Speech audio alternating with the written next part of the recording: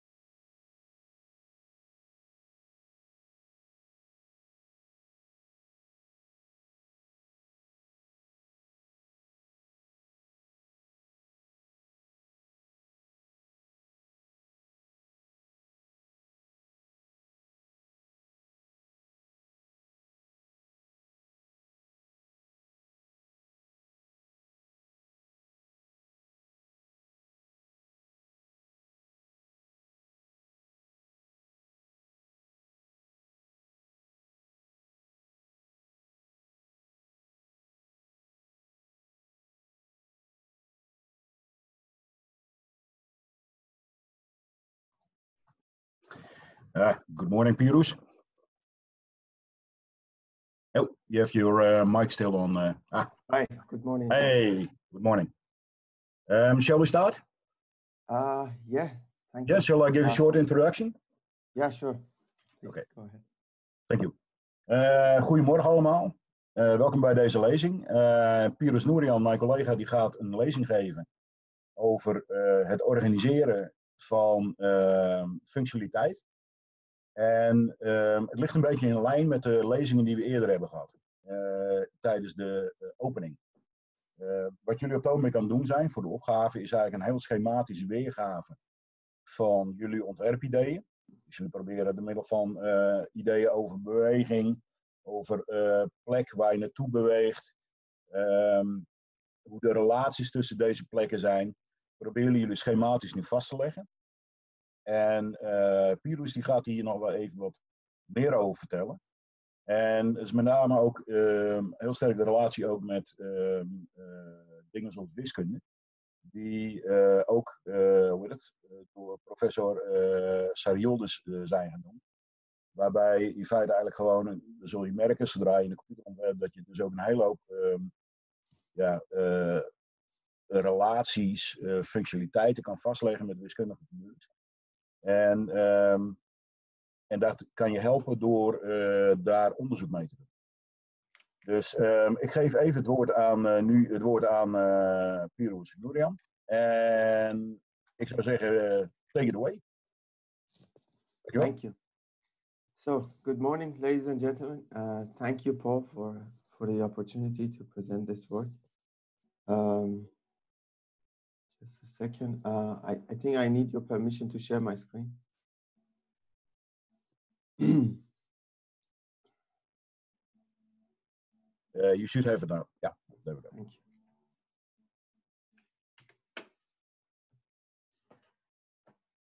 you. It's my pleasure to give this lecture about circulation and topology. Last year I gave a similar lecture about the same subject. Paul told me that the students found it useful in their design, so I tried this year to make it even more directly connected to your assignment, because I also used to teach in this course. I used to teach a couple of groups, and the methodology that I'm going to introduce to you is a methodology that I have experimented with, at least in education, since 2006. So back then I was a teaching assistant in a design studio. Then I started with this methodology as a manual way of designing, and then later on I complemented it with some computational tools. Well, you might be wondering what is topology and what is topological, a topological way of designing buildings. Before going into the details, I will show you some work samples from the previous years.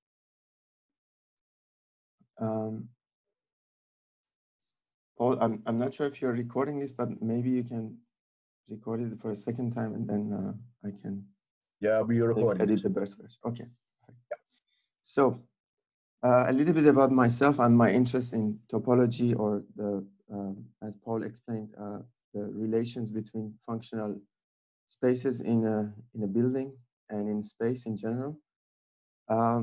I have a mixed background in control engineering, which is a branch of electrical engineering, and design informatics and architecture, of course.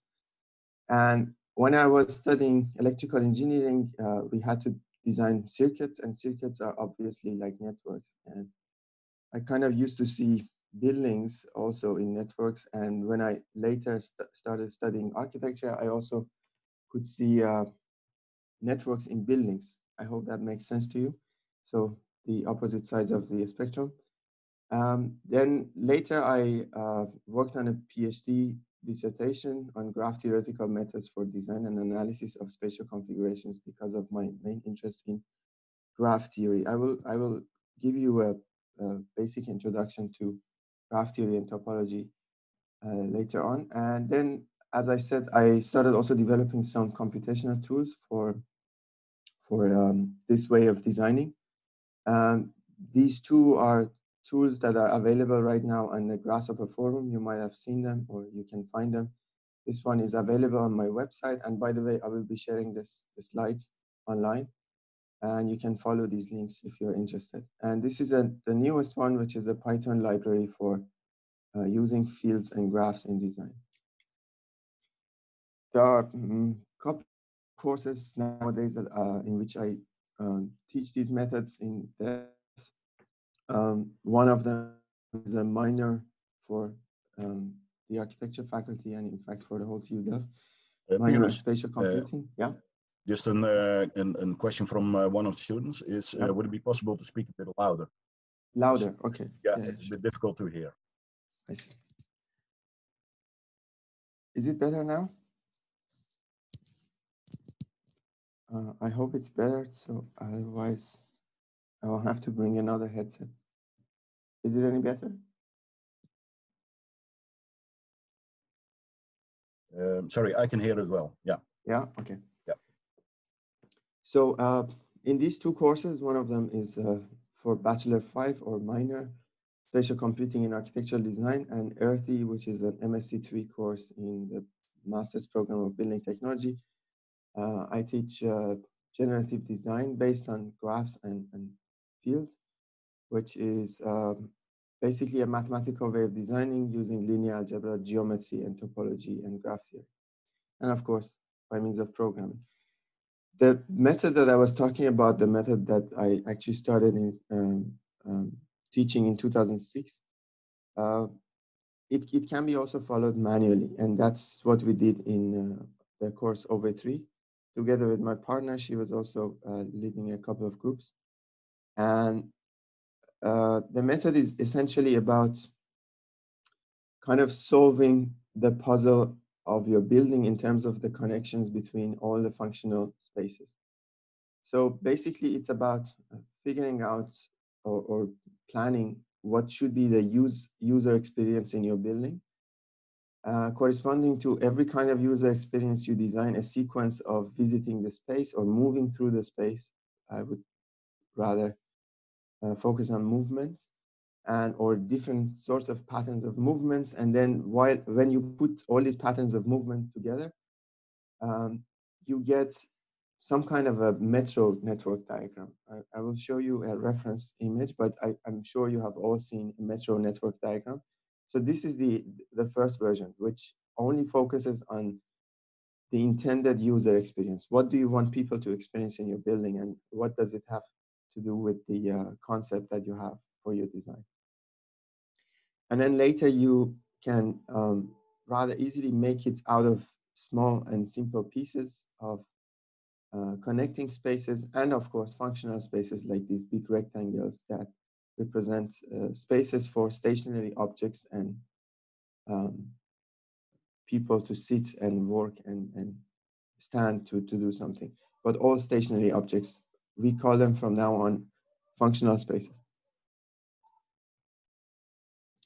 Another example, as you can see, this is quite an intricate web of connections, and but it just doesn't happen right away that you get to such an intricate design. What we aim to do is to make it simpler to solve these kind of puzzles and to make a building that not only probably looks good, but also works well in terms of the logical connections between functional elements. Again, you have a list of functional spaces and you have connections between them. And I will show you some examples that hopefully will convince you that this is not only limited to rectilinear shapes.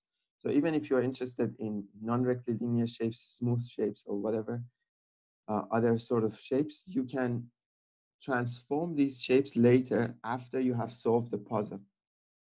I usually use a metaphor, the metaphor of a cat.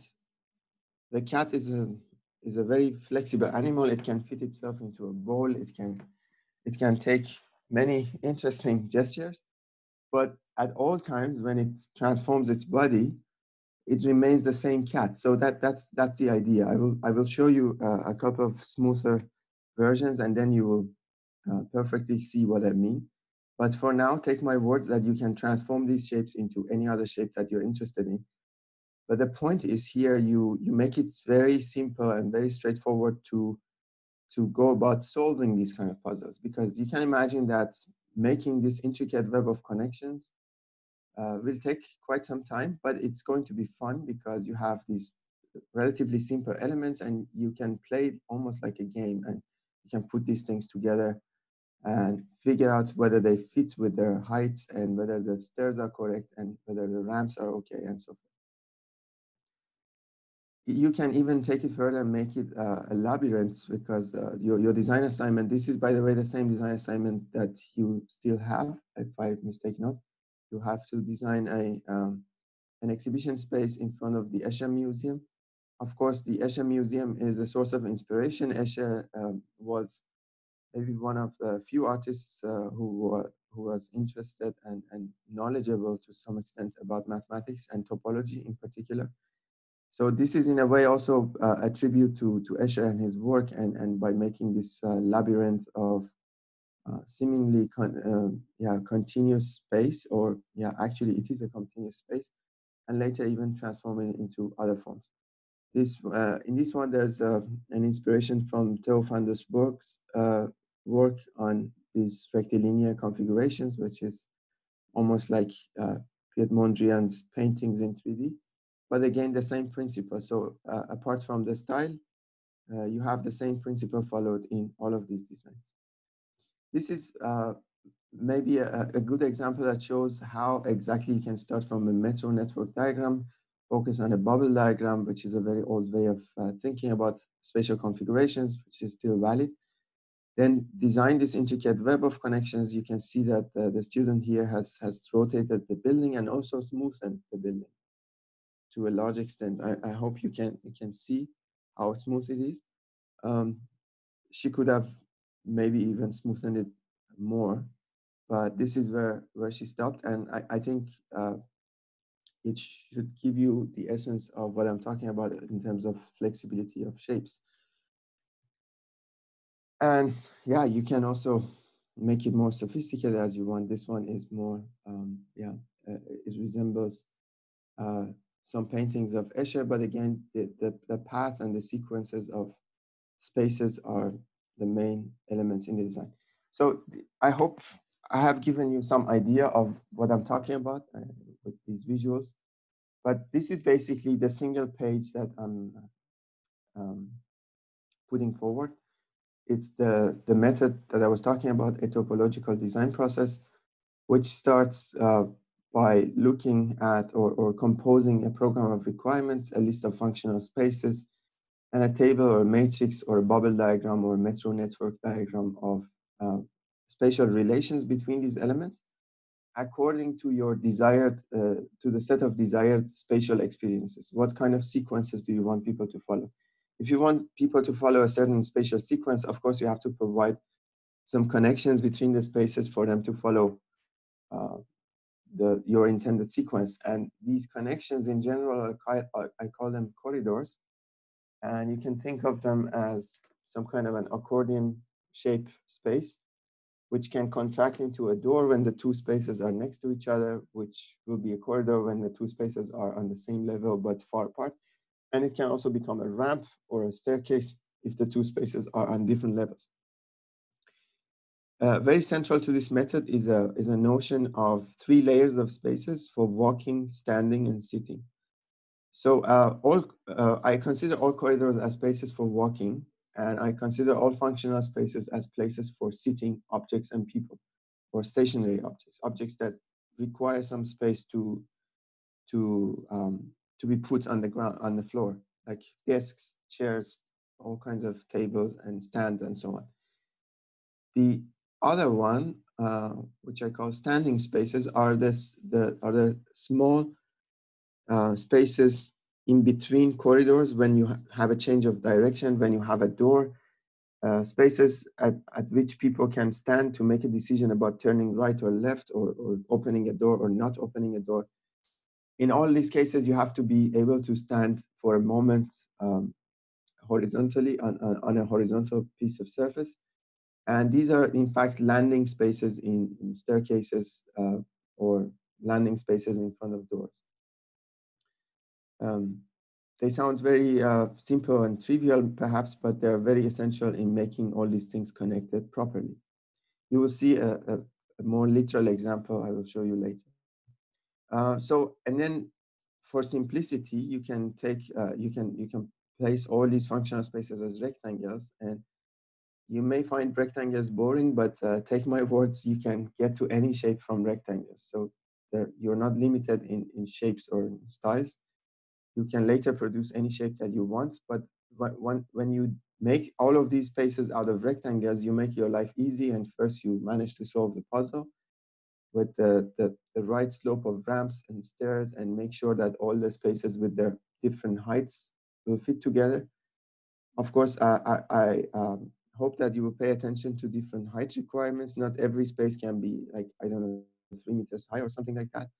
Exhibition spaces, cozy spaces, and living spaces, they all require different heights. And there's also environmental psychology involved. So if you have a very wide space, you kind of need to make the ceiling higher, otherwise it feels like it's suffocating. And the other way around, if your space is very small and the ceiling height is very high, it doesn't feel okay.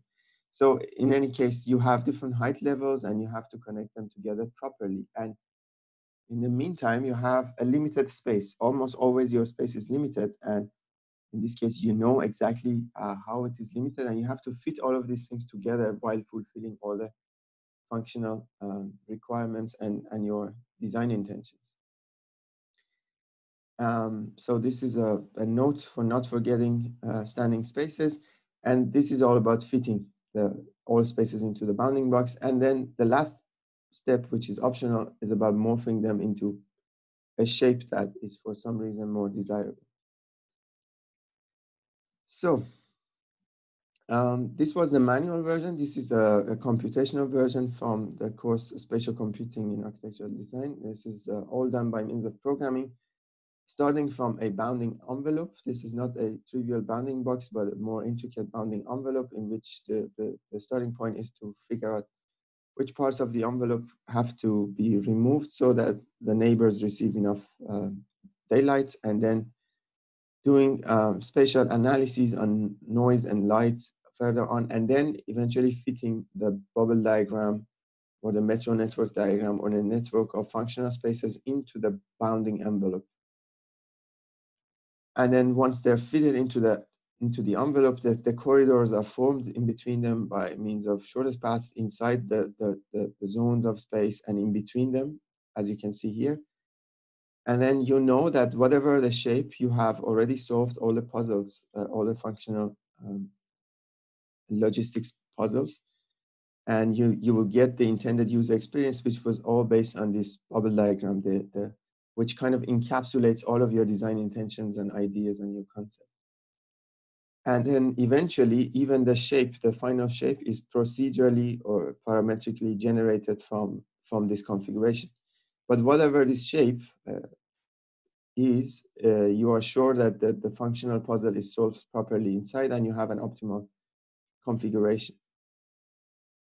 So these were only examples. If you don't mind, I'm going to go through a bit of theory and also history of these things. So first off, I would like to start from the necessity of bothering with these kind of issues. In a way, I find it ironically interesting that we humans probably take better care of our cars and even our robots in designing these kind of spaces like parking spaces, storages, and so on. We take care that the cars can easily turn and the cars can easily take these ramps, and the ramps are standard and so on. But when it comes to spatial configurations for people, pedestrians, and so on, usually I see some different levels of negligence in design, and I find it really a pity, because of course, the same way it is important for a car to have a comfortable turn, it is even more important for a person to have a comfortable turn or a comfortable walk on a flight of stairs, or especially for people with different abilities. like people in wheelchair and so on. Another example, speaking of spatial ergonomics and human factors, if this is probably the most famous example of the so-called kitchen triangle, which was based on Lillian Gilbert's time and motion studies. It's about basically figuring out how easy it is to do a certain job repeatedly. So, well, in a kitchen, in a certain day, at a certain moment, you are going to do a certain sequence of actions, maybe once or twice. But if you look at the entire lifetime of a kitchen, then you are probably going to do certain things 1,000 times, right? So it probably makes sense more than 1,000 times, I hope. So um, it probably makes sense to think about it more carefully. It's not just a bunch of kitchen cabinets. If you go to a shop that only sells kitchen cabinets, maybe their objective number one is to sell you the cabinets, regardless how you want to put them together. But if you want to design it for yourself, then you have to really take care that the configuration is comfortable, right? So what's this comfort all about? So you are going to do certain things here, here, and here. So when I cook, I probably go, I don't know, 10 times in between the fridge and the stove and so on. So you're going to do these kind of movements many, many times. So it makes sense to put them in such a way that you don't have to do many turns and that you can easily walk in between them and so forth. And in a larger scale, let's say in a very large and complex building like an airport or a hospital, you can think about it in terms of the total travel distance based on some probabilities of going from I to J. If the probability of transportation from I to J is T, and the distance between I and J is T, and you have many of these spaces I and J, then imagine I have to take, I don't know, 10 prints every day or 10 copies every day, and the copy machine or the printer is in a room that is on the opposite side of the building, and then I have to walk, I don't know, 500 meters every day, every time I go to that room. And if I do it 10 times a day, that's 5 kilometers easy. If that sounds strange to you, I can tell you about a research that was done in the United States about nurses in hospitals walking between 12 to 15 kilometers a day, if I remember the numbers correctly, but in that order. So that can be it's not particularly fun to walk such long distances in buildings, especially if the building is to function as some kind of a factory. So you want to kind of think more carefully how you're placing these things next to each other and how are the paths. In an urban environment, you can probably see this even more clearly. So in many cities around the world, in touristic cities, you see maps next to bus stations and touristic spaces with a circle around your place, and they say, this is your reach, right? So you can get there within 5 minutes. And unfortunately, most of them are wrong because your access as a human being, as a pedestrian, is limited to the network of streets, and you cannot fly like a bird does. You cannot assume, therefore, that your reach is like a circle. Your reach will be in a polygon like this, which is called the catchment area. That's very different from a circle, and it's almost always smaller because our paths are almost always obstructed. It's rarely so that we have a very straight path here. Besides that, you will also have to navigate yourself. So at every junction, there's a possibility that you get lost, especially if you're new to the city. And so another reason why we should care about these things is the idea of centrality. I will talk about it more, but for now, just focus on the fact that many buildings, even if they're very sophisticated in terms of their designs and even the use of environmental approaches in their design, and even if they have PV panels, etc., if they remain empty, that's a major sustainability issue. Because, I mean, you know that, for instance, there are many empty office building spaces in the Netherlands.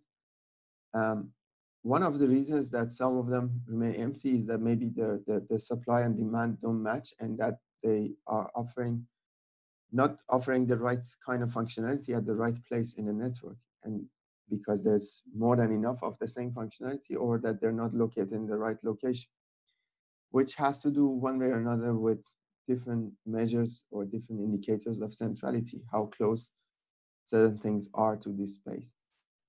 So the idea that some building is in the middle of nowhere will probably yeah, lead to a situation that the building remains kind of empty.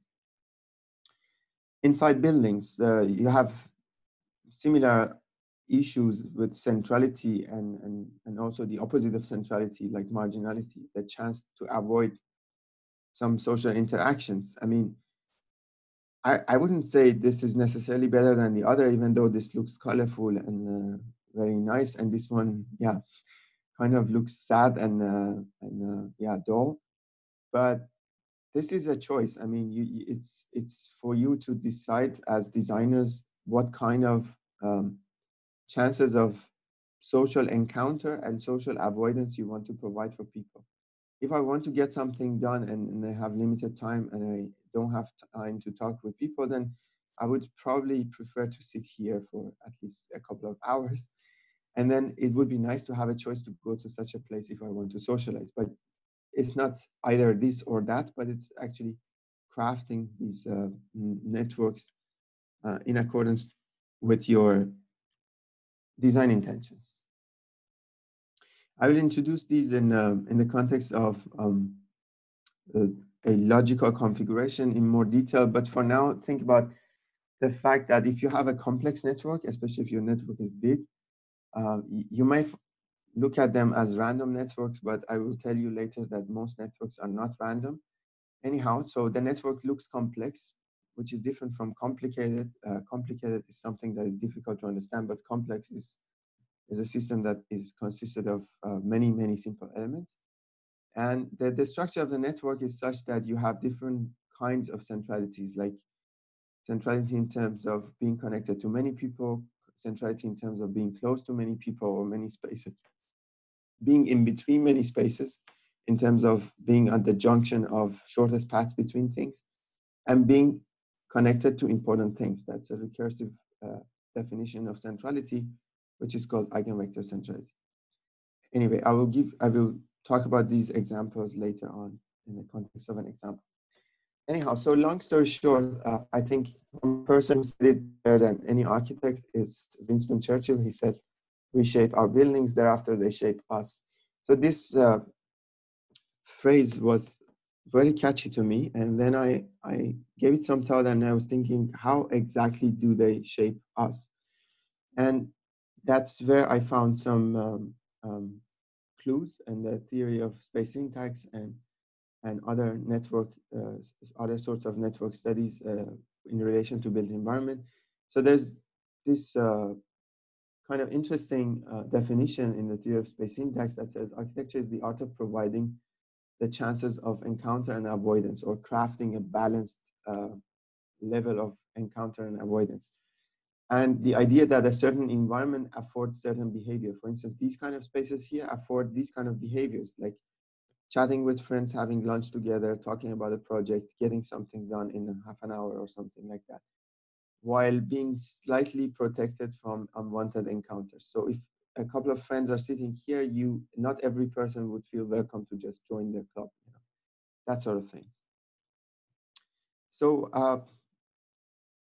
in some buildings, the basic idea is that the shape of the built environment changes our behaviors. And I honestly think that if it doesn't have any effect on our behaviors, then maybe we are in the wrong business, because it has to matter somehow. And to me, this is how it matters. Like the shape of the network changes the possibilities or the probabilities of encounters and movements in space, and in that way, it shapes the behavior, the social behavior in space. In some buildings like this one, you can kind of see the shape of the network, even literally, but that's not necessary. I will show you later that in any building you can see networks, and I will show you how this is possible. But before going there, then I have to introduce you the basic idea or the basic intuition behind the topology. Topology is, in a way, the study of geometry without bothering about dimensions and angles and such things, or areas even. It's basically about the study of continuity connectedness, closure, and dimension. Dimension as in dimensionality. So imagine you are going to bake a donut or a bagel, and this is a piece of dough you're working with, and then you change your mind and you decide to bake it as a mug.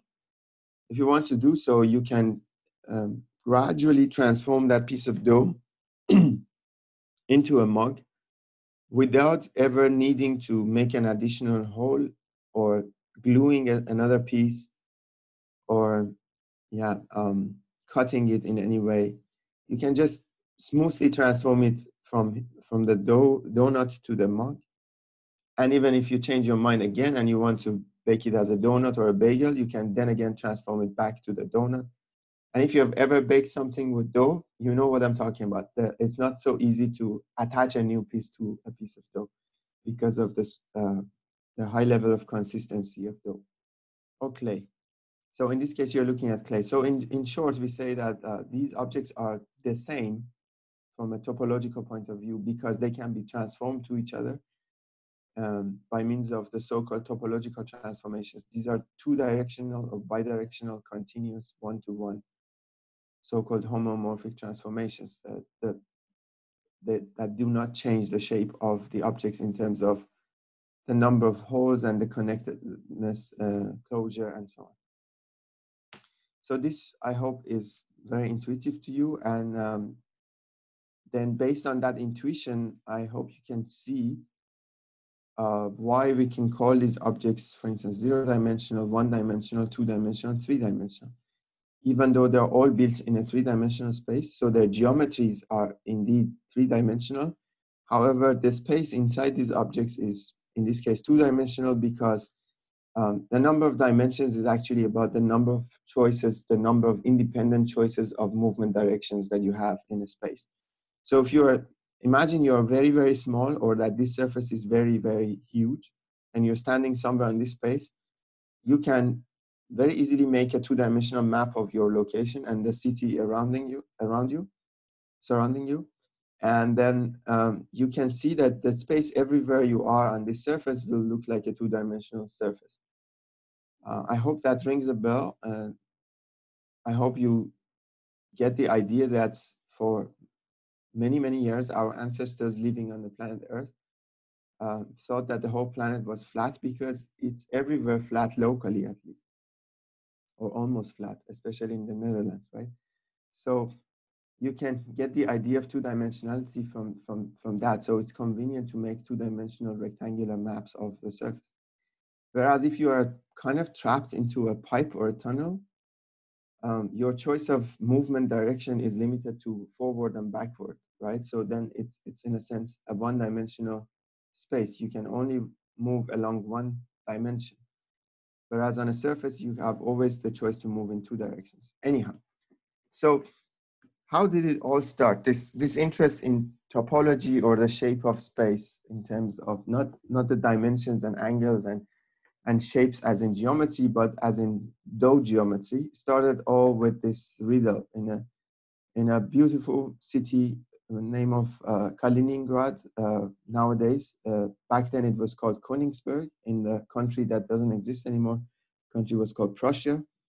The city had many famous scientists and mathematicians. One of them is probably known as one of the biggest mathematicians of all times,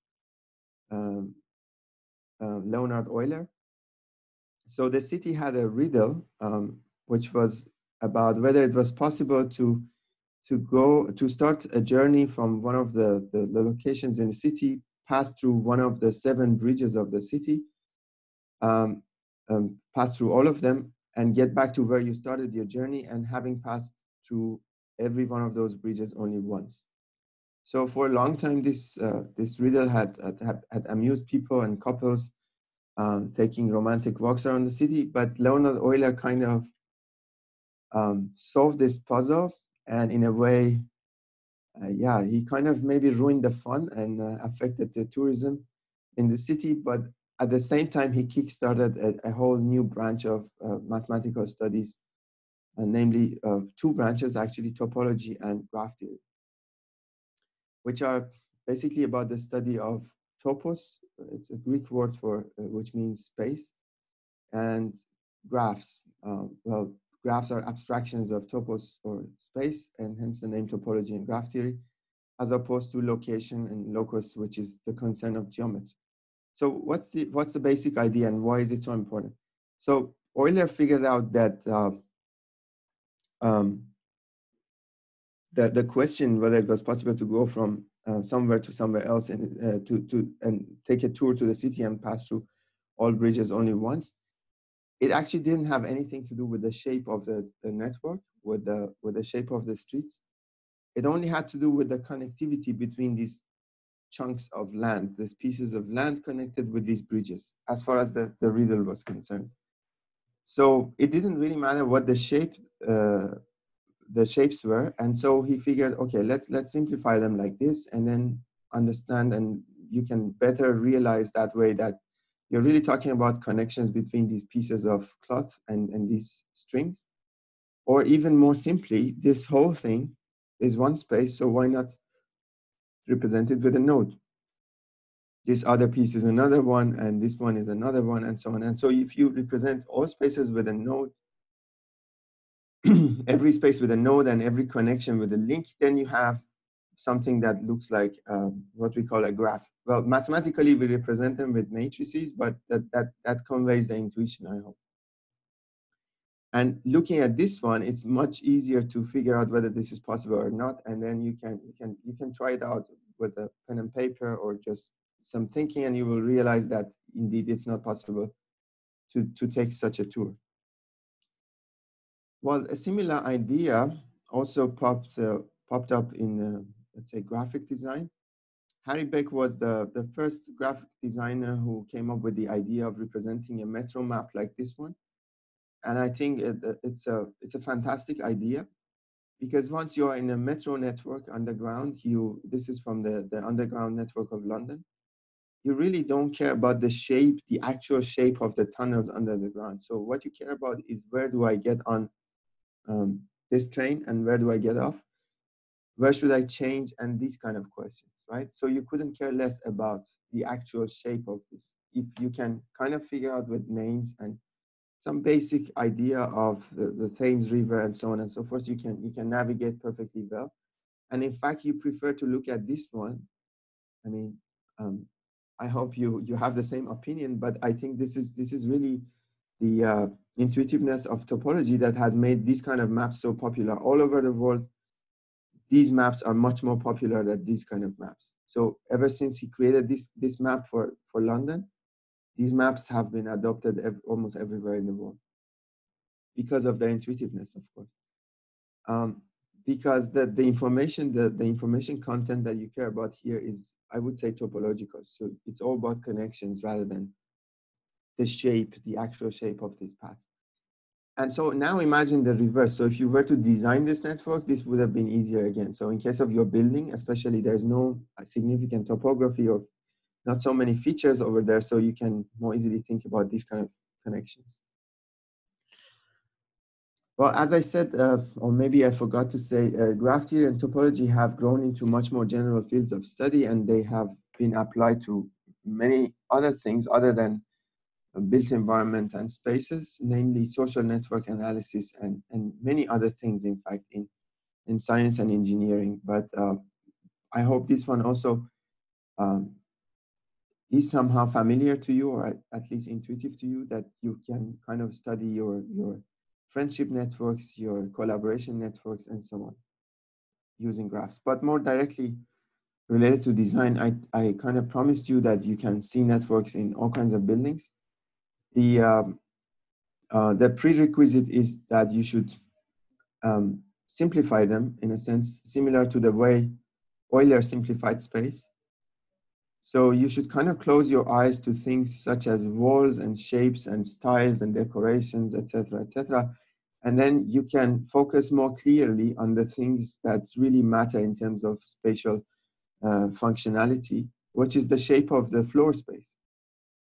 So this is the shape of the floor space in these three buildings. So if I showed you only these plans, floor plans, you would say they're almost the same kind of buildings.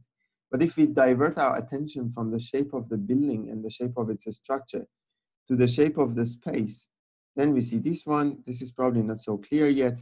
This one, they kind of still look the same. But if we simplify them further, the same way Euler did, we'll see that, yeah, we can actually simplify them as a network. And then you can see that this one is kind of weird in a way for a building. So it to me, it looks like, I mean, I would, if I were to guess what kind of building it represents, I would say maybe a temple or a very hierarchical office with two bosses sitting here, and the two bosses have a secretary. The secretary has a secretary, and that secretary has another secretary, and there's a secretary of the secretary of the secretary, and so on and so forth. So you can imagine that if your room is here and you want to meet the bosses, then you have to get past through at least 6, 7 gates to get to the bosses, and you are probably never going to bother so much with meeting the bosses. And this is going to be a very, very strange office space in terms of, I mean, being socially awkward. And this one is kind of like a space in which everyone is for the, busy for themselves. They can come and go from a common corridor and so on. And there are only a few types of movements possible in this space. Whereas in this one, you have more possibilities for taking different tours within the space, because there are loops. In neither of these two, there are loops, and in this one, there are loops. You can take tours that start and end at the same location. And so this one could be more interesting in terms of being a spatial configuration. But the point I'm trying to make is that we should probably divert our attention from the shape of walls and ceilings even, or the shape of buildings, to the shape of the floor spaces. That's the essence of the method that I'm talking about.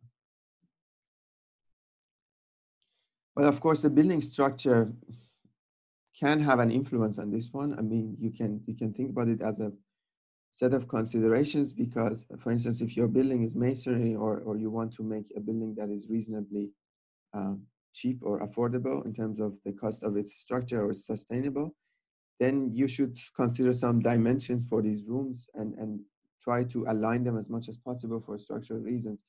But in essence, that's a separate issue, right? So it's mostly a set of considerations in spatial, in the act of spatial configuration, or solving that puzzle. And this is only a 2-dimensional example. In your work, you have to solve a 3-dimensional example. But I hope this image now sets everything in place. This is the subject matter of topology, at least in your case, in your work. This is the subject matter of graph theory. This is the subject matter of geometry.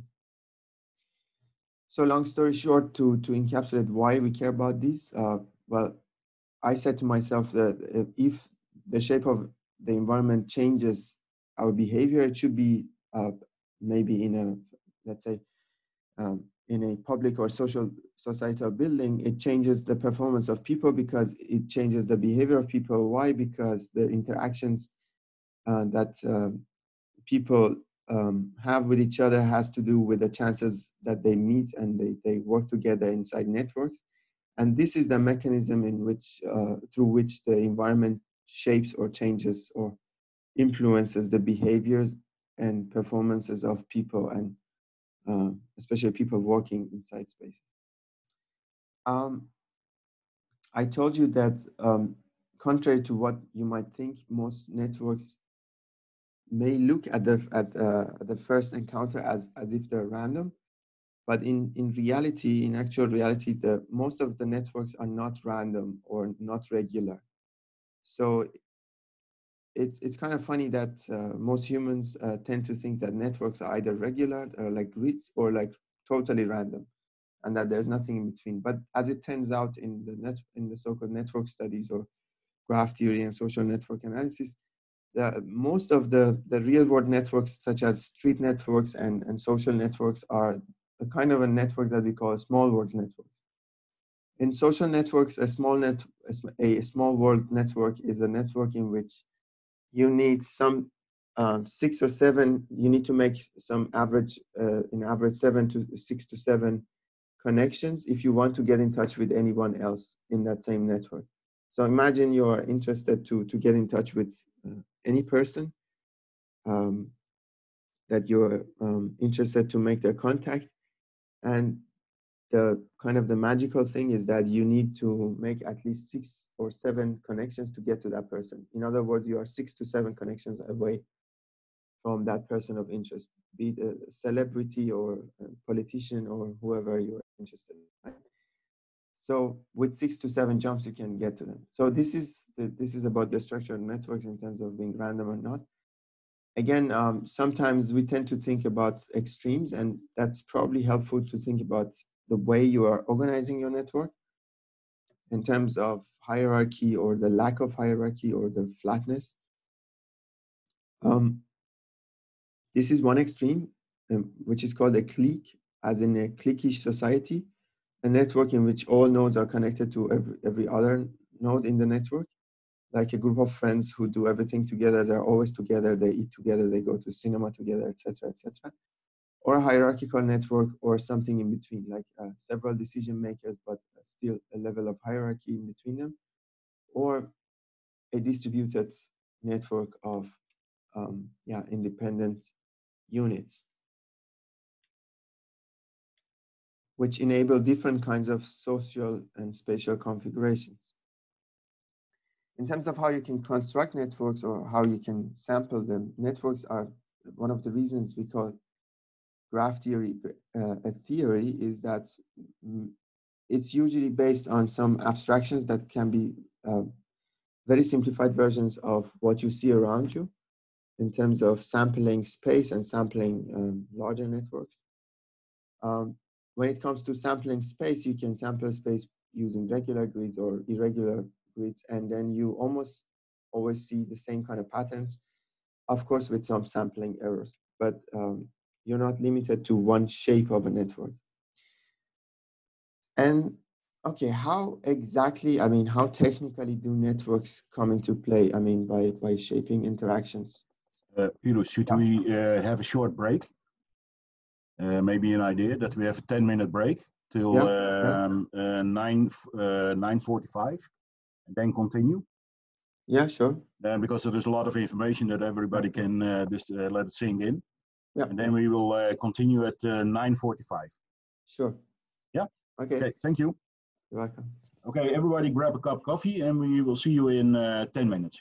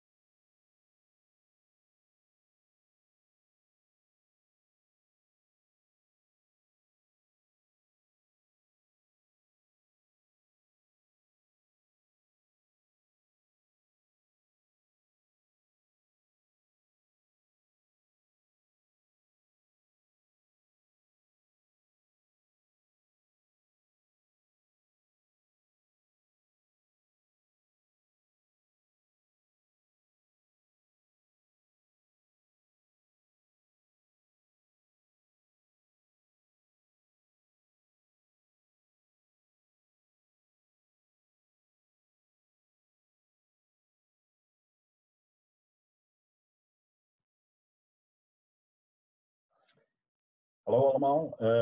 Pirus die zal straks verder gaan. Ik zal even reflecterend op wat hij heeft verteld. We hebben in de opening hebben we het gehad over field conditions. Het feit dat je dus eigenlijk een belangrijke component als je aan het ontwerpen bent, is niet zozeer in feite eigenlijk de vorm die je maakt, maar het is meer de functionaliteit, hoe je dat aan elkaar koppelt, hoe je door ruimtes heen beweegt. En je ziet dus ook heel mooi in wat Pirus vertelt, is dat dus echt een hele aparte, eigenlijk een soort aparte omgeving is van waar een hele hoop onderzoek naar gedaan wordt. En je ziet dus ook de invloed hoe je van beweging en van de hiërarchie, van hoe organiseer je dus die functionaliteiten ten opzichte van elkaar. En daar heeft natuurlijk beweging mee te maken, want dat heeft te maken met welke route je aflegt om bij bepaalde punten te komen.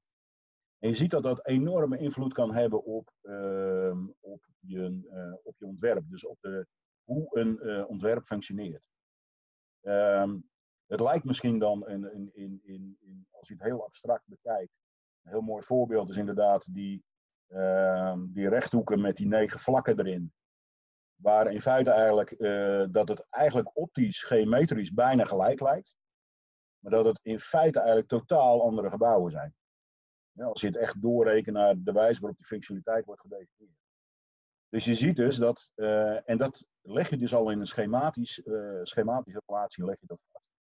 En daarom is het ook zo belangrijk met de opgaven die jullie nu aan het doen zijn, is dat je dit soort relaties dus in feite eigenlijk ook eerst schematisch vastlegt, voordat je überhaupt over vorm begint na te denken. Dat hoe die relaties ook zijn, ook met een bubble-diagram. Kijk, je zal nooit de meeste mensen zullen niet direct zeggen van ik heb een bubbel en dat wordt ik maak een halve cirkel en dat wordt mijn ruimte. Nee, die wordt helemaal vormgegeven, die worden aan elkaar gekoppeld. Bepaalde afstanden worden dus dan tussen ruimtes worden gedefinieerd. Dus het schematische deel hiervan stelt je in staat in feite eigenlijk het ontwerp te ordenen. Dus in feite eigenlijk de functionaliteit te ordenen, de werking van je gebouw eigenlijk te definiëren, voordat je überhaupt nog een wand hebt getekend. En dat maakt het zo'n krachtige hulpmiddel. En dat is ook de reden waarom we deze opgave doen. Pirus, I hand it over to you again. I would say take it away.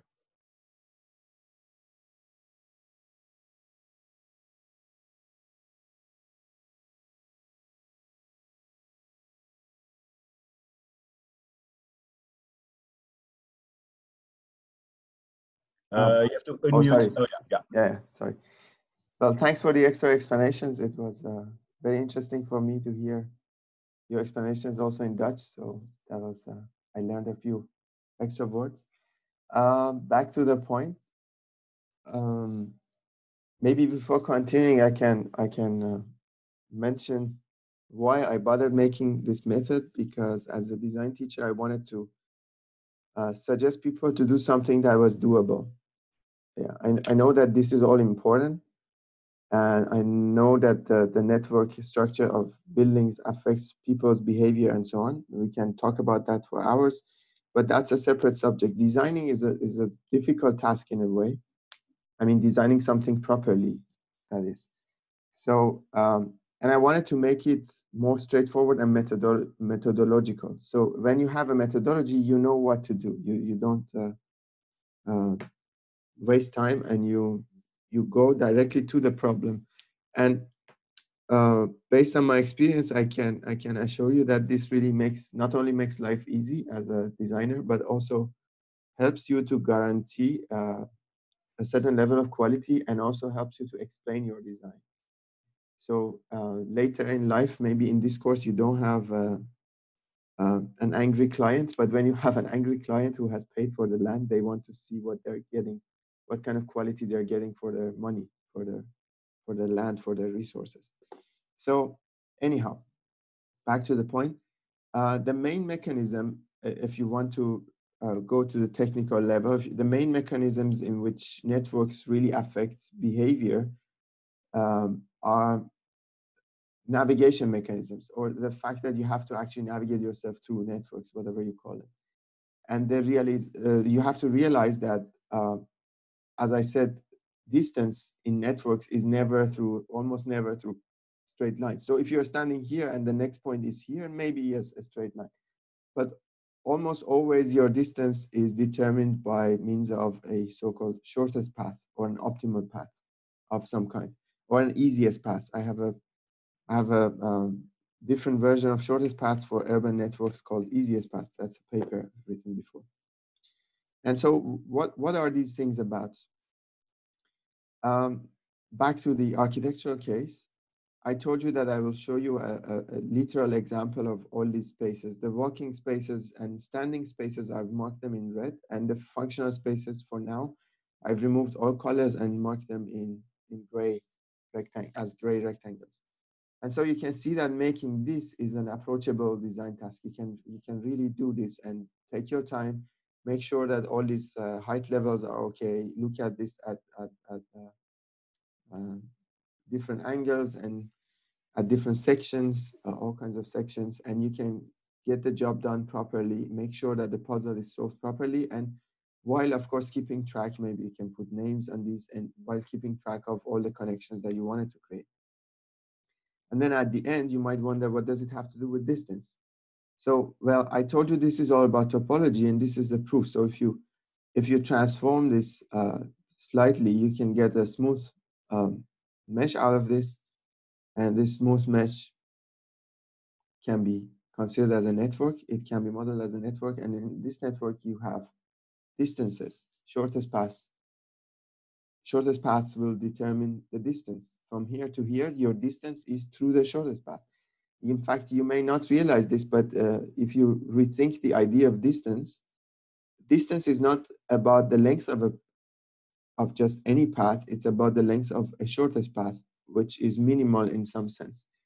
Otherwise, in between 2 points in any sort of space, there are millions or infinitely many paths to take.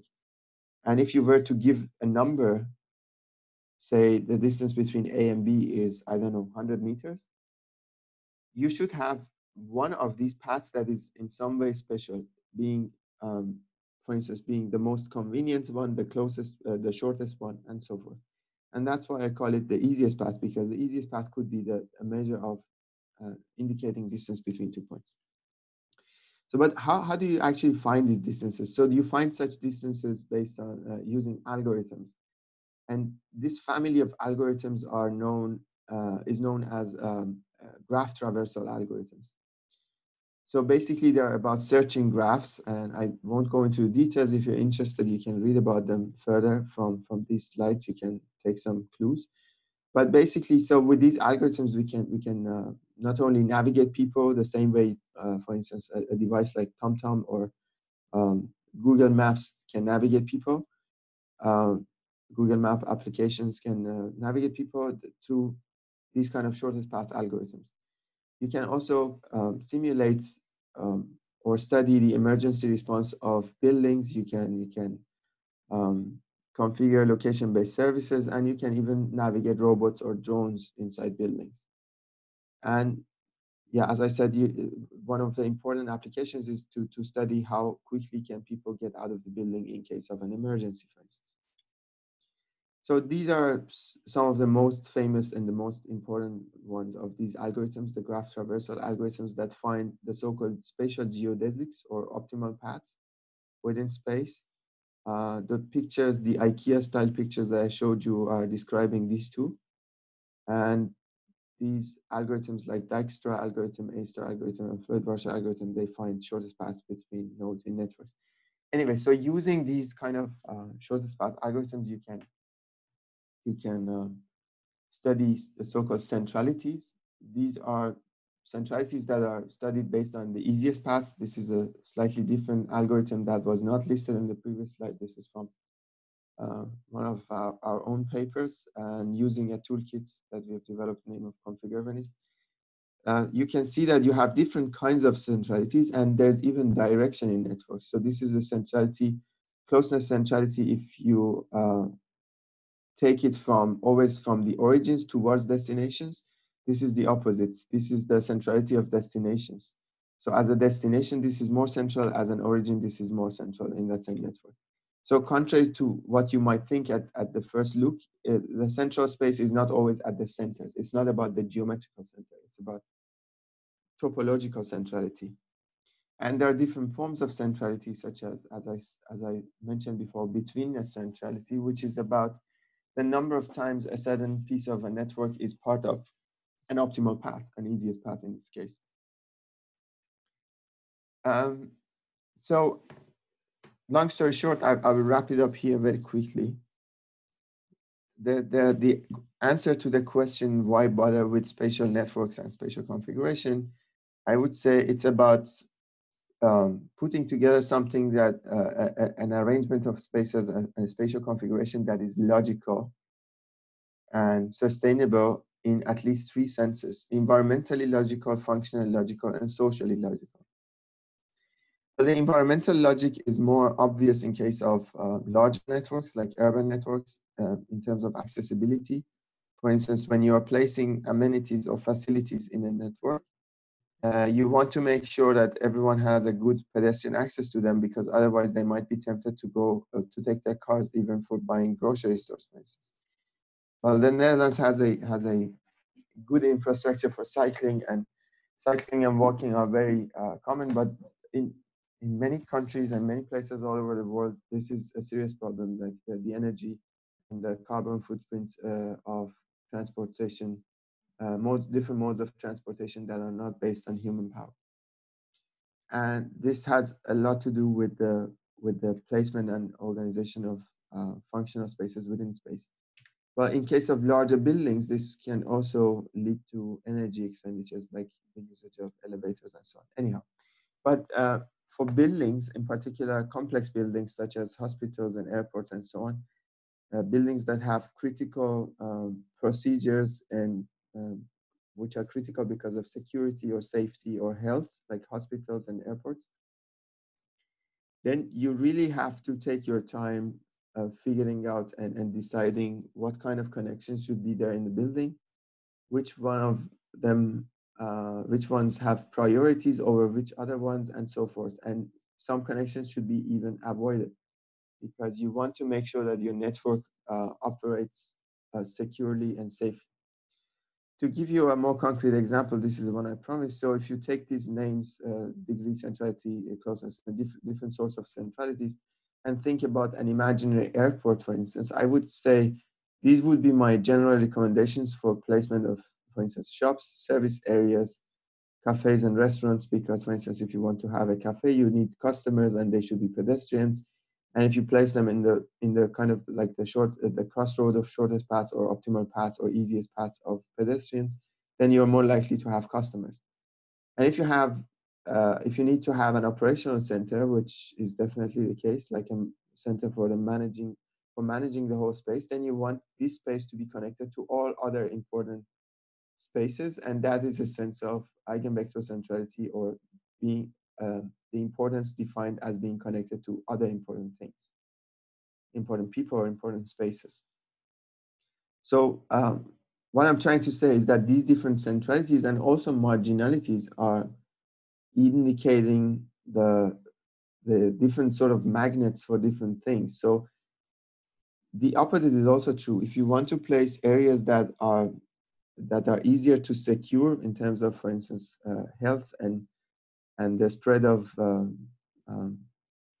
germs and bacteria and viruses and so on, then you want to place them in places that are not central. If you want peace and quiet, you want to place spaces in places that are not central. You want to place them in the blue region. So it's not about the red being okay and the blue spaces not being okay.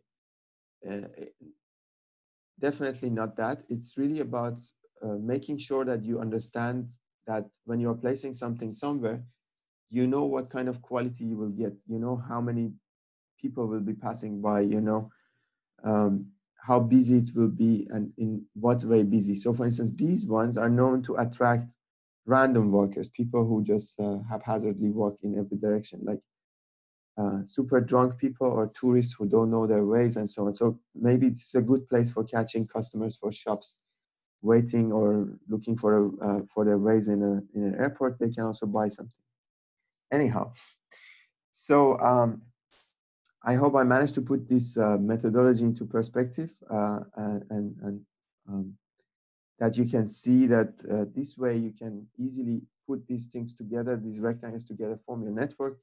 And so this was a manual version. I think these two examples that I haven't shown you maybe better explain this idea of the one-to-one correspondence between movement patterns, your intentions behind the movement patterns, the sequences that you want people to experience within the space, and their correspondence with the network structure. So in this case, the student has, she has designed the network exactly for that kind of experience.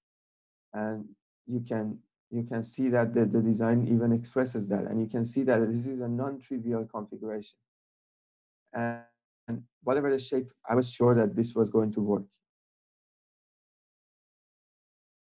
Another example with these arrows indicating the directions of movement. And take my word, these arrows and these movement directions can be indeed directed. And maybe there was a question in my previous lecture about the adjustments to this method, for instance, because of the corona crisis.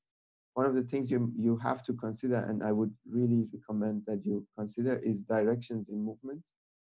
If you go to a place like a museum, actually this weekend I was in Esha Museum, they were directing people out, not from the same door that they come in, but from a separate door because of the corona related measures.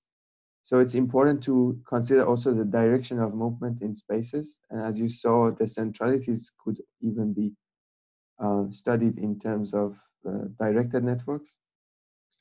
And so long story short, this was all about designing with bubble diagrams, but exactly showing you how you can bring a bubble diagram to life and solve your real problem. The real problem is, how do I configure all these spaces in 3D, in a 3D bounding envelope?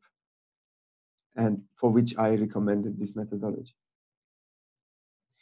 And so in the few more slides that I have to show you, I'm showing you the basic idea of the computational versions of this method, based on the toolkits that we have developed over the past few years. So this was the original idea. I mean, this was my kind of oldest dream for my PhD and for my computational design activities. I could see that, yeah, at a certain point, I could see easily how I could abstract spaces into networks. It's more or less straightforward. It's all about abstraction and studying. So it's, yeah, reasonably straightforward to convert this one into a network and decide that, okay, this is a space connected to here and this one connected to here. You can make a bubble diagram out of it. But the reverse is not so straightforward, and the reverse is a design matter. And why is it difficult? The point is, even from a theoretical point of view, this single graph, even though there should be at least one single representation for this building as a graph, but if you take the reverse route, there is not a single building that corresponds to this graph. So if your starting point was this graph, you couldn't exactly get to this one. You could get to many different types of buildings. And I would say that's a blessing and a curse at the same time, because it's a blessing because that shows you why architectural design is such a creative task, because the single graph that you have here can correspond to infinitely many types of shapes and buildings. On the other hand, it also makes it difficult to get from this point to a building because of the utmost flexibility here. So in absence of other constraints such as shapes and a bounding envelope and so on, this is going to be very difficult. So in fact, that methodology is to make it simpler and more straightforward to design based on these networks by using these rectangular pieces.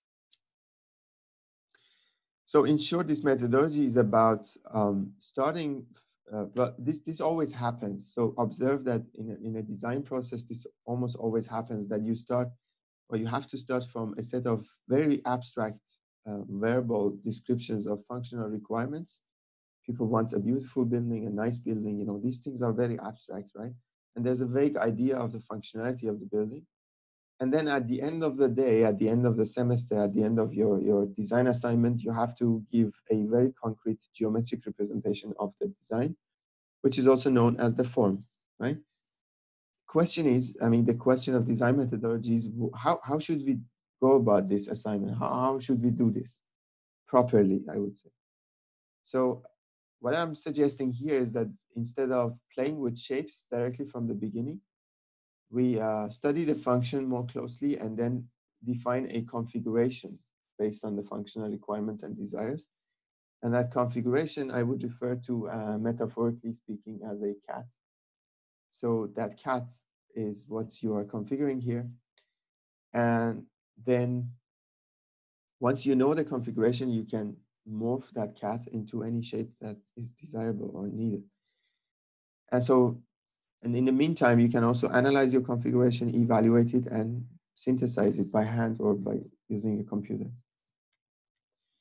So these tools, the so-called space syntax tools or syntactic tools for generative design, are actually meant for this to help you draw bubble diagrams very quickly, study them from different points of view, study a few measures of centrality on them, and also try to come up with multiple flow plans in which you can realize those graphs. This is one attempt, which can give you some basic ideas for your plan layouts. But the more flexible version is the manual version. Let me see. These are some images. So basically, once you have your graph represented as a bubble diagram, you can easily study the centralities. Just by pushing a few buttons, you can see whether centralities are corresponding to your intentions for design. Most importantly, two types of centralities: closeness centrality and betweenness centrality, or integration and choice in the terminology of space syntax, which I introduced you before. Being close to many spaces or being in between many spaces, in short. To give you an idea, we took this hypothetical design assignment of designing a regional management office, more or less with the same, well, actually with the exact same list of functional spaces. But then we thought maybe we can study the effect of hierarchy in the organization. So we assumed for the first one that the manager in charge really loves the idea of hierarchy and wants to be a very influential manager. So we designed it in a more or less hierarchical fashion. And then for the other one, for the other alternative, we took a more flat approach to the design of the network. And then at the end, we studied, we wanted to say which one actually works better. And we also tried to fit them into the bounding volumes of the floor plan. And then interestingly,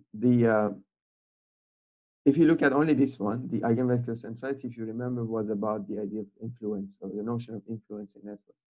So interestingly, the so-called hierarchical network provided for less influence, less potential for influence for the office of the manager compared to the other one, compared to the flat organization. Yeah. So, or something around that idea. So then we could see how the network structure, which looks like a mishmash of lines and points at the first look, can actually influence behavior. Here you can see it mathematically, and then you can compare them with your intentions. Make sure that the place that has ended up being the most central is a place that needs to be that central, or the places that have ended up being very marginal, like this private office, have to be so marginal and private. And in this case, this kind of makes sense. And sometimes you see anomalies, and then you can correct them if your design is represented as a network or as a bubble diagram. And you can literally look at them from different points of view. In this case, this is the example that I promised to show you, which is about flexibility of design and morphing your into smooth shapes. There was another reason why the sequences mattered so much. This was an indoor ski dome. And if you have ever visited these spaces or know about them, you know that the indoor ski dome can have a temperature like, I don't know, minus 10 degrees centigrade or something like that, and the outside temperature could be I don't know, like 30 degrees centigrade, and it is very dangerous even for health reasons to go immediately from such a cold space to a very warm space. It will also waste a lot of energy if you have a direct door between such spaces. So long story short, you need to have a smooth transitional sequence of spaces from the coldest one to the hottest one. And at the same time, the group wanted to make sure that the sequences are logical in terms of the chances of the businesses, smaller businesses and offices surviving and functioning properly. So they studied centralities and sequences, and they studied a network. Actually, Rosne, who was back then a student and she's now a PhD researcher at our faculty, was doing this great job. Followed this methodology and made this intricate web of connections in between all of these spaces according to the well-studied network diagram. So what you see here exactly corresponds to that network diagram. So they were sure that this was the right network because they could edit it a few times very easily just by changing some lines. And then this one, this was quite a puzzle also to solve. And this one was solved. And then the whole thing was supposed to be morphed into this shape because it had to be in between these other spaces, and for structural reasons, that was supposed to be the shape of the building. And then at the end, we could deform or form and morph this space into this other space, which is very curvy and smooth, as you can see here in this building. And I can tell you that, I mean, frankly, this would have been a mission impossible to directly design. It would have been a mission impossible to directly design such an intricate web of connections here. Had she not made this, had she not solved this puzzle before in the form of these rectangular pieces connected together. This is very straightforward and easy, and then this is the promise realized that indeed you can transform it to any shape that you desire, while being sure that everything still makes sense and everything still corresponds to your intentions and you can explain it and justify it. This is even a more fluid version, which is based on the idea of using fields around networks. And by using fields, you can get to any shape. So the limit is only the limits of your imagination. You can make these halos and use fields to create these halos around networks and freely design corridors and spaces and their shapes in terms of their boundaries. So instead of drawing them by hand, you can get them as layers within these fields as isosurfaces. This is a longer story, so I just leave it here. And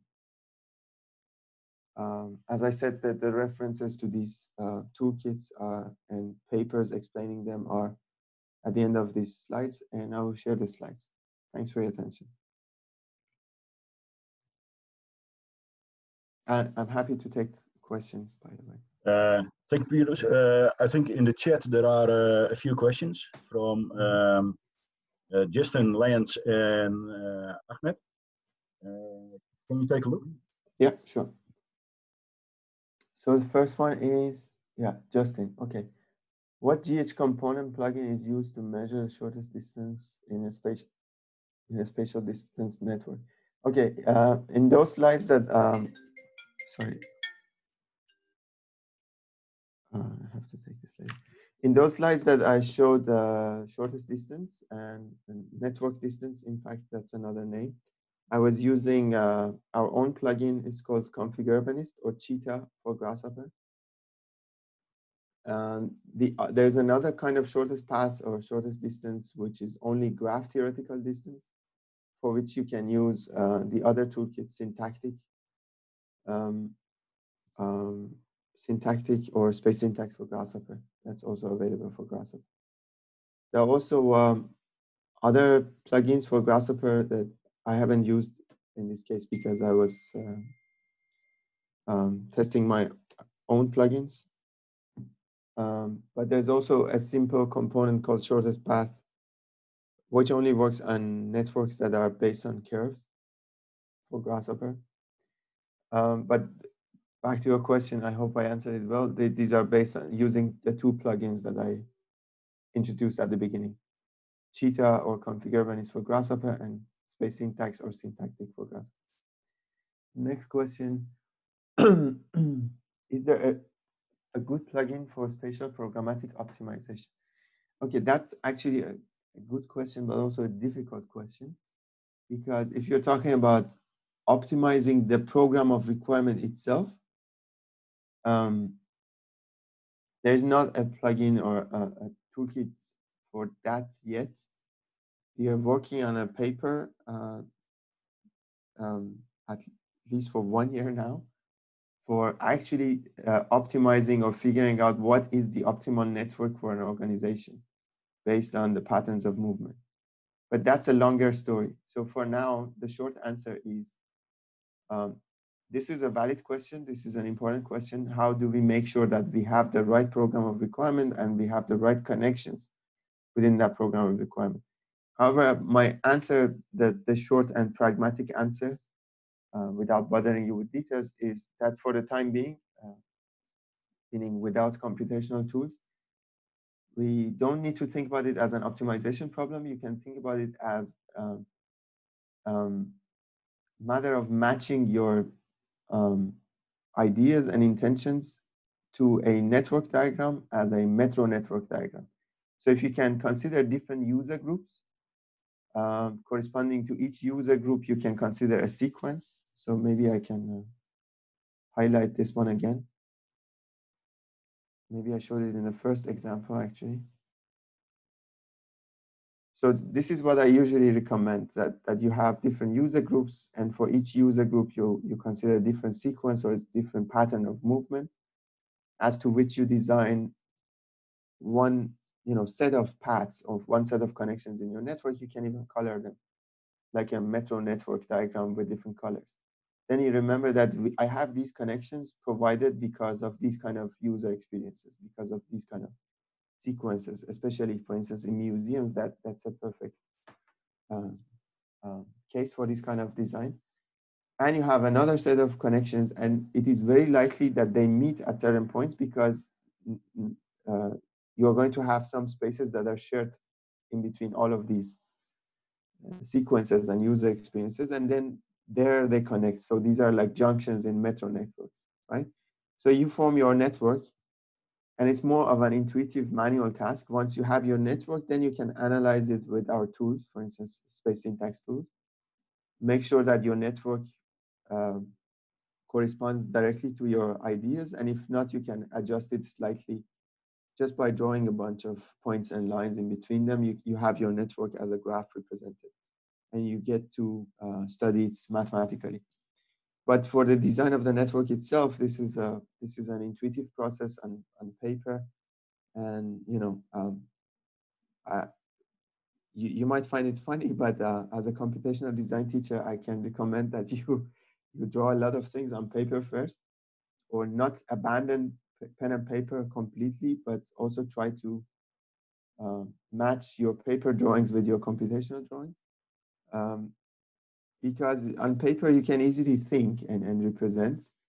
And of course, after this course, you will be much faster in drawing your ideas and representing your ideas. That's the essence of this course. And you can work as easily as you can work with paper with computers. So that's the promise of this course as well.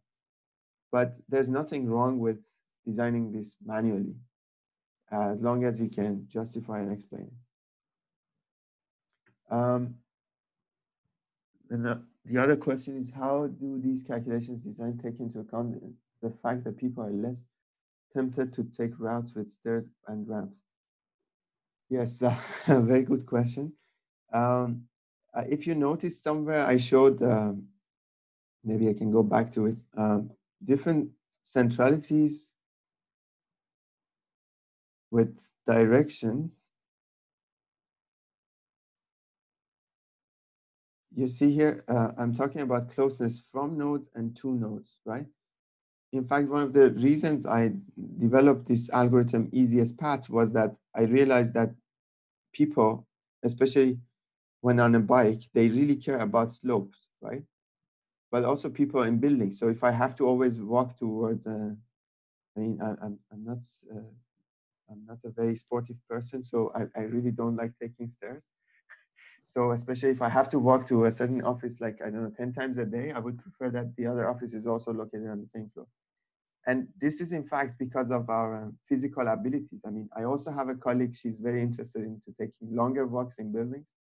And she's always asking me the opposite question: how do we make a building in such a way that forces people to walk more for their health? So, but I'm not such a big fan of that idea, but it's possible. But in any case, it has to do with slope, right? So, and that's why in the easiest path algorithm, the path from here to here actually ends up being more convenient than the opposite path from here to there, which is obviously true. I mean, if going downhill is easier than going uphill, right? For pedestrians, for cyclists, and so on.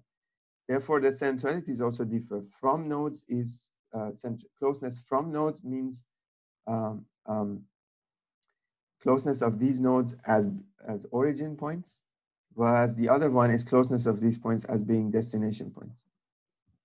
So direction matters, and the algorithm that can help you do that is the easiest path algorithm, which is implemented in our toolkit, Cheetah or Configure Venice for Grasshopper.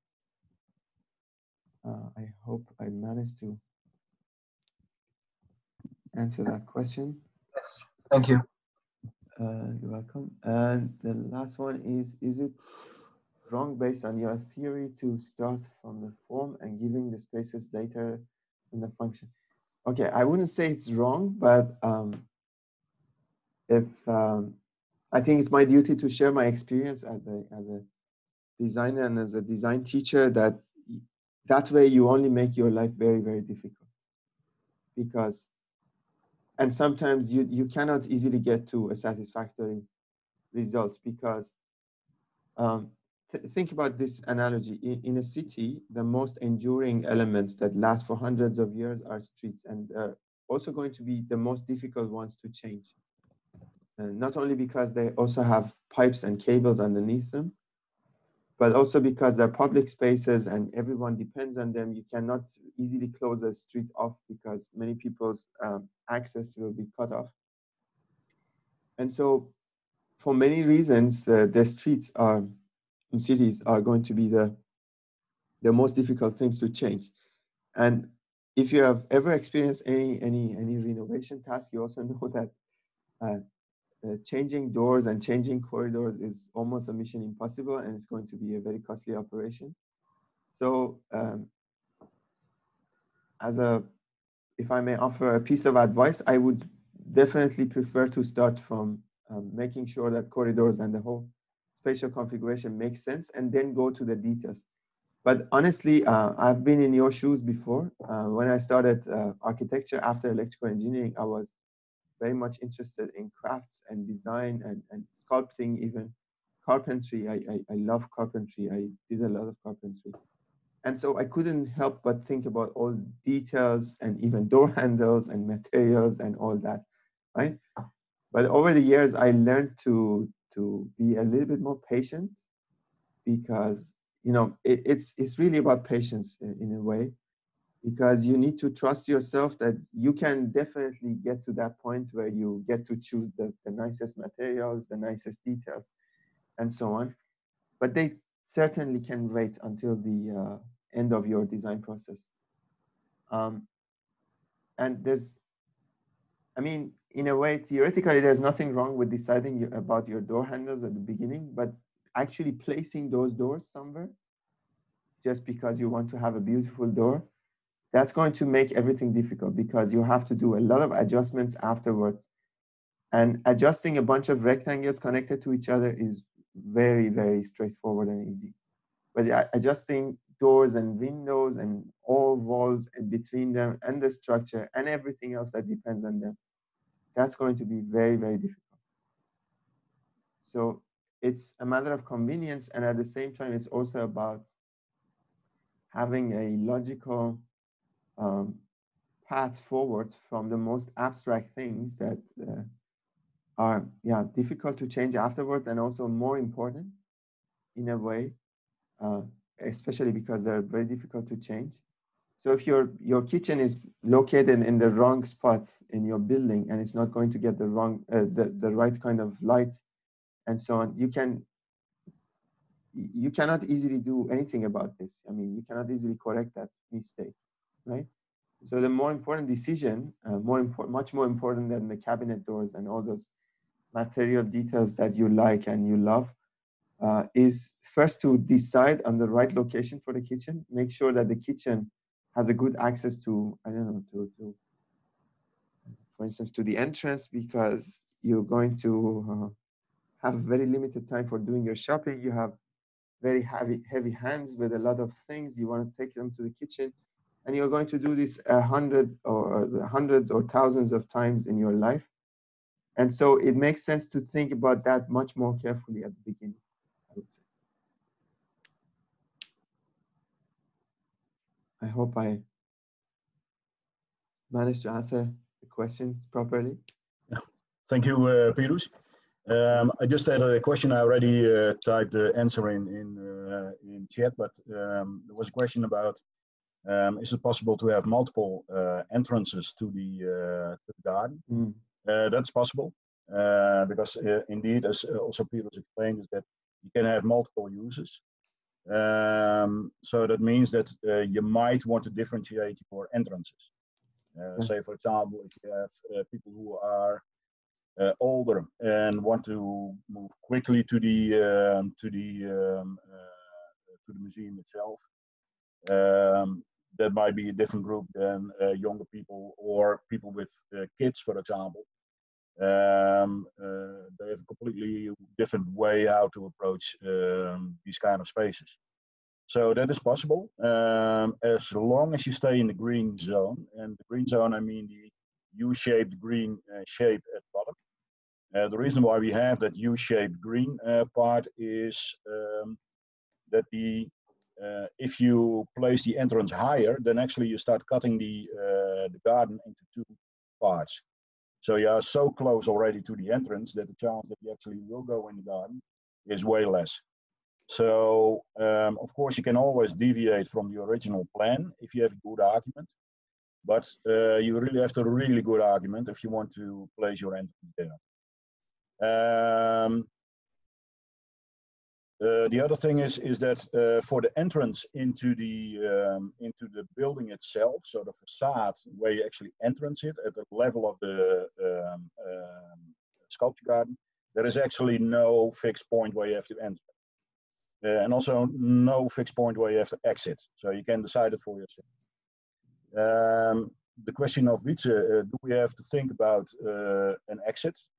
Yes, because you get into building, but of course you also have to get out.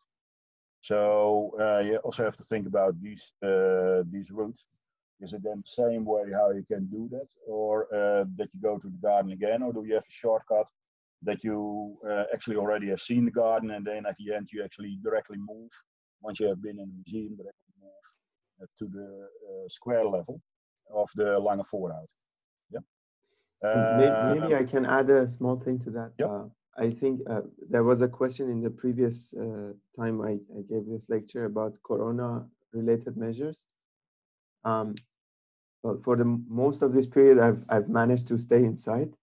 But the few places that I went to, like museums and shops, I saw an interesting phenomenon that many shops actually have decided to separate their exits from their entrances.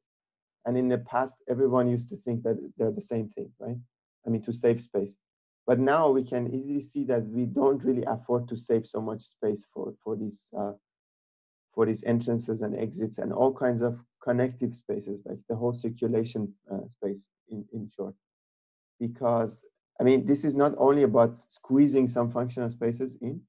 We have safety issues, we have health issues. I have read somewhere that there was a research in Britain that showed that door handles are one of the dirtiest objects in our surrounding environments, because people come and go through the same door and in all kinds of directions, and they have to heavily turn the door in one direction, and that really makes them touch the door, and that means that they have probably not washed their hands properly, or their hands are a little bit wet, and that unfortunately helps many germs to grow on these kind of spots, right?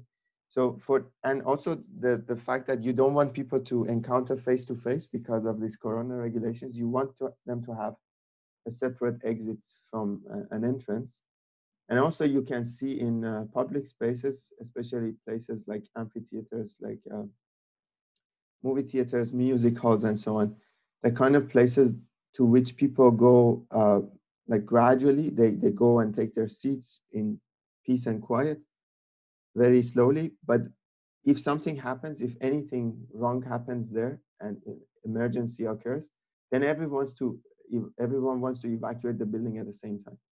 So you really need to have a considerably sized circulation space and separate exit routes, right? So you don't always afford to ignore the exit routes and exit doors, right? So it's a good exercise, I would say. I really like the challenge that Paul has set for his course, this design in a very inspiring environment and with a lot of requirements. But he's not only doing this to make your life difficult, but to actually teach you something that that will be very, very useful in your careers afterwards. Okay. Okay. Thank you, Peters, for this lecture.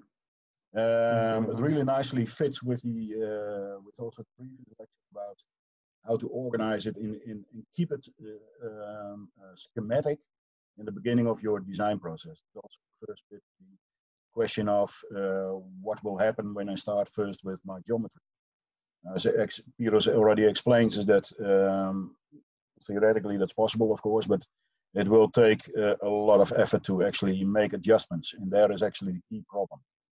So you can imagine that if you have a schematic, it's easier to adjust than if you have a full building with all the floor plans in it to make it suitable. So that's also one of the reasons why you always go from a certain kind of detail level. Also keep in mind, and that's always a bit tricky, I always warn the students for this, is, and also with, for example, graduate students, is in the masters, is creating cool shapes and cool buildings in the computer. You can do this very, very fast. It's not that difficult. Once you know how to model a bit, you can make the most cool designs. But the biggest problem will always be, even if you have a very cool design, very complex design, does it still function as a building? So is that shape, is that actually in line with the function of the building, and the multiple functionalities within it, or is it purely a shape and the functionality is forced in? Then the building becomes more a sculpture, and the functional properties of the building actually will dictate also how the building will be used.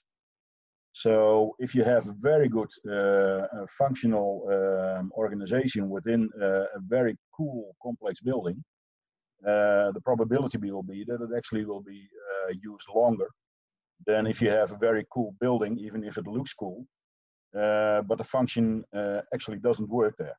Yeah, the different kind of functionalities are not well connected and these kind of things.